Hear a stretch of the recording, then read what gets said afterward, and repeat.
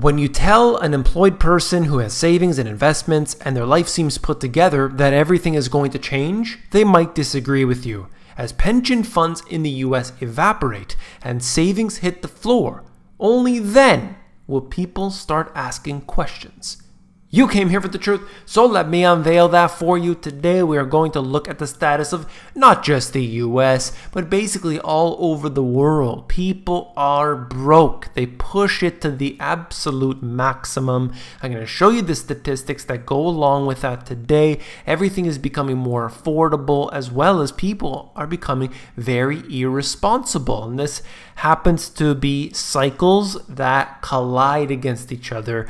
And of course, we know the results. Now, I want to begin by taking a look at this out of CBS.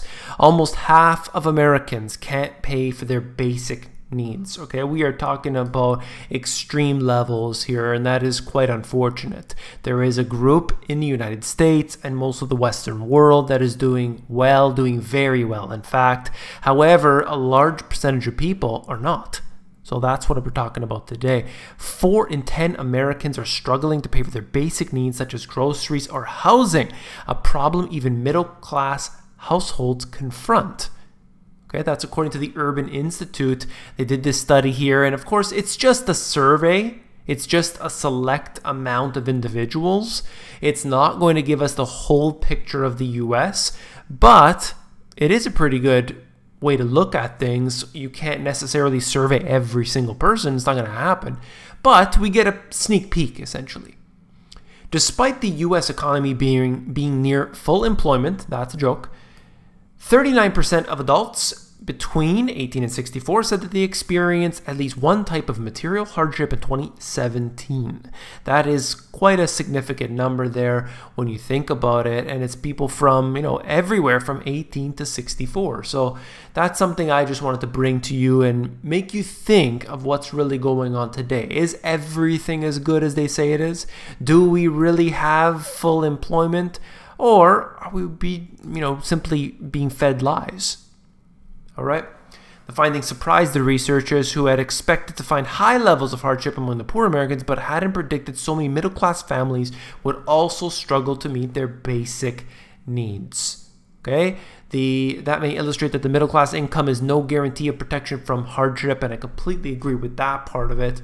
Of course, we need to understand what people are doing with their money and how they are going to repair all the damage that's in place. And with everything coming down the way it is, we need to be very worried for a lot of individuals. Adults reporting material hardship in 2017. This is the chart right here. Any hardship, 39.4%. Multiple hardship, nearly 24%. Food insecurity, believe it or not, is over 23%. Okay, that's significant. Medical bills, 18%, and so on. Okay, so this is different levels here, and I just wanted to show you that because I think it's important to really look deeper into what they're exactly experiencing. This is going, as it said, for people, so-called middle-class individuals, and I would say it's even for individuals, let's say, in the upper middle class, because if you get a better paying job, if you get a bonus at the end of the year, if you are somehow granted a little bit of money, you're just going to find yourself further into debt. That's what the average person does. They get a raise at work, they buy a bigger house. They get a bonus at the end of the year, they buy a new car. They simply find a way to make it part of their new environment. They don't take the money and invest it properly, or savings or anything like this. They are basically throwing it right out the window, throwing it down the drain. Now, I thought this was interesting here.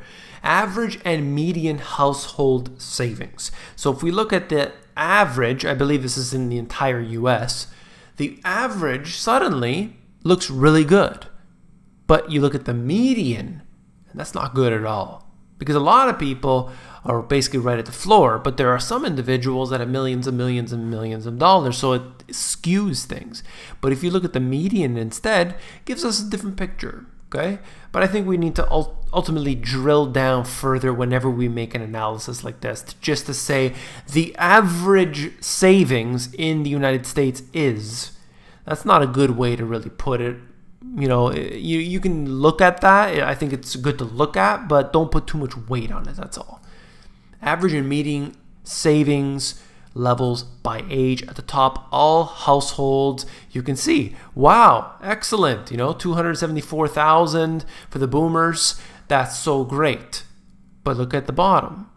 Median, all households, 24,000. 50% of boomers are headed into or already in retirement, have less than $24,000 in savings.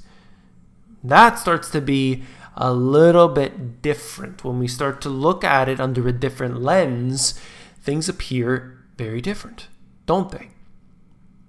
Just something I wanted to show you here. I'll move on.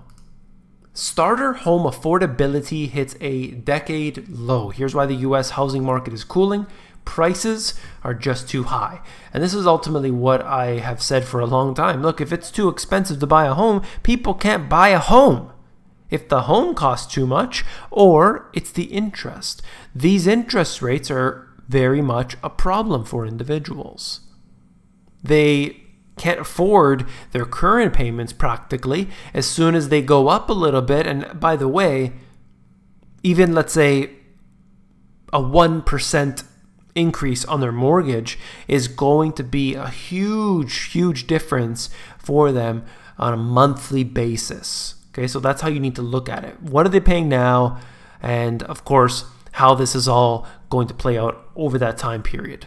The property market, after years of price gains that outpaced income growth, is showing signs of the slowing down, basically. And we have this issue that I think a lot of individuals within the real estate industry are starting to pick up on. They're starting to acknowledge, yes, things are slow. They're going to try and do what they can, but mortgage rates are coming up, so it's harder to convince individuals, okay? Starter homes are now more costly to purchase than any time since 2008, when the last boom came to a crashing halt in the second quarter. First-time buyers needed almost 23% of their income to afford a typical entry-level home. 23% of their income. And that's significant. We're not talking about nice places. We're talking about starter homes. They're probably fixer-uppers, or maybe they're tiny little shoe boxes. 23% of their income, that's significant.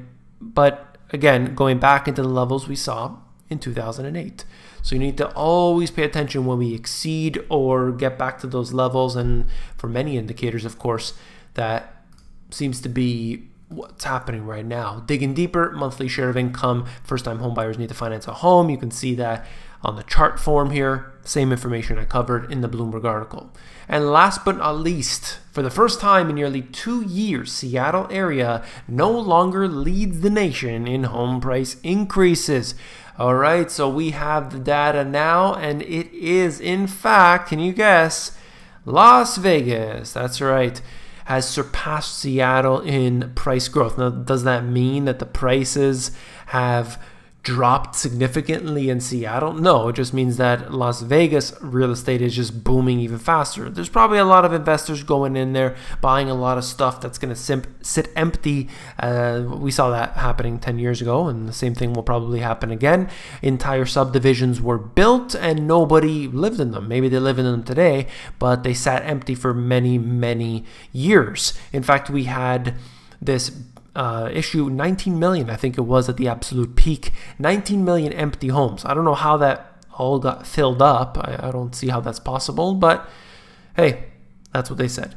So looking at this here is just talking about the issue of there's a cooling market in areas, but Las Vegas is certainly roaring faster and faster. All right, so the numbers on here, I don't think it says, but the last time I checked, it was about 12 to 13%, if I remember correctly.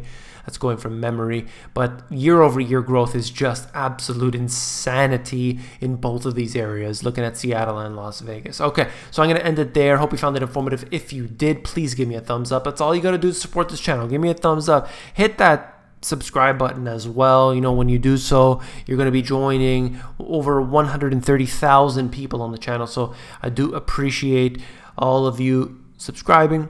And if you want the financial education you were not taught in schools, well, these two books have it all. You can check it out at the link in the description.